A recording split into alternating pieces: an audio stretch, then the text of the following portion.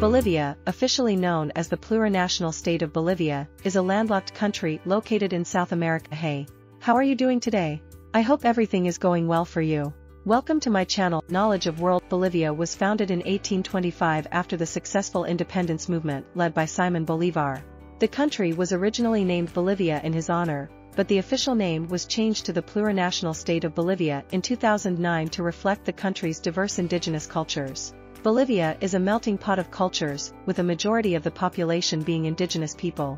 The country's official languages are Spanish and Quechua, but there are over 30 other indigenous languages spoken in Bolivia. Traditional Bolivian culture is rich and varied, and includes a wide range of music, dance, and art.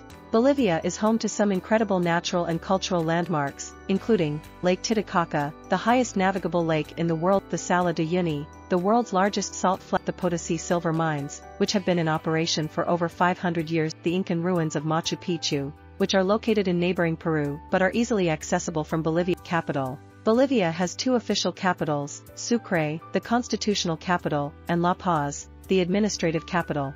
La Paz is the highest capital city in the world, located at an altitude of over 3,600 meters, 11,800 feet.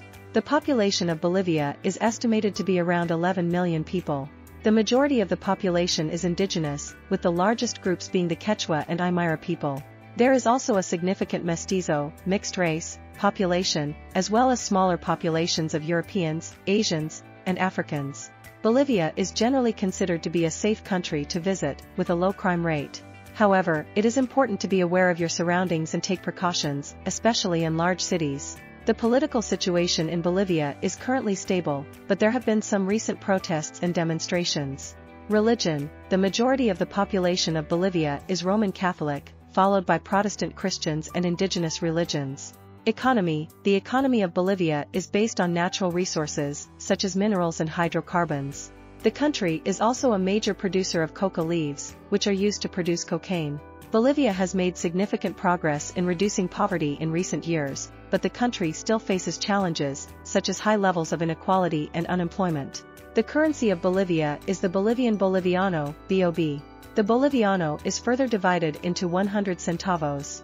Banknotes in circulation come in denominations of 10, 20, 50, 100, and 200 Boliviano, while coins are available in denominations of 10, 20, and 50 centavos, as well as 1, 2, and 5 Boliviano. The currency is issued and regulated by the Central Bank of Bolivia, Banco Central de Bolivia. Visa policy: citizens of most countries, including the United States, Canada, and the European Union, do not need a visa to visit Bolivia for stays of up to 90 days. Nature: Bolivia is home to a wide variety of natural wonders, including the Amazon rainforest, the Madidi National Park, which is home to an incredible variety of wildlife. Food and drink: Bolivian cuisine is a delicious and varied blend of indigenous and Spanish influences.